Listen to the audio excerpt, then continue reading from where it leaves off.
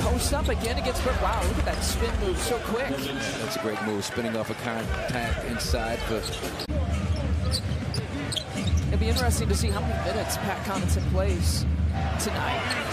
His season debut. Nurkic looking for the three-point shot tonight. Of course, the Philly fans letting them hear it last Friday. And for Giannis, it's always something that he's got to kind of work his way through as we see the great jump shot form of Jerami Grant. A decent shot for a better shot for Jordan Nwora in the right corner. Jordan's got 21 threes this year and 15 two-point makes. And the answer.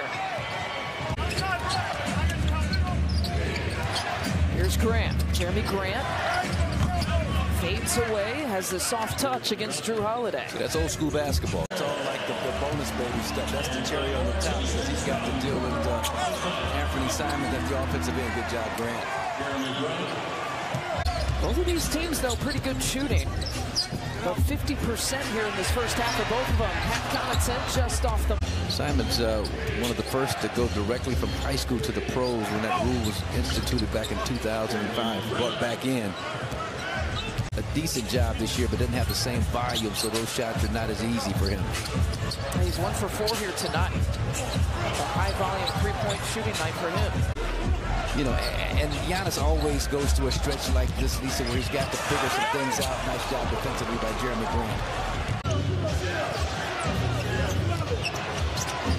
Simons from deep. Any type of perception of faking the offensive foul, and sometimes it's like after the possession has gone the other way, they'll stop the action. Hey, wait a minute. Bucks have won 6 of the last 8 games against Portland.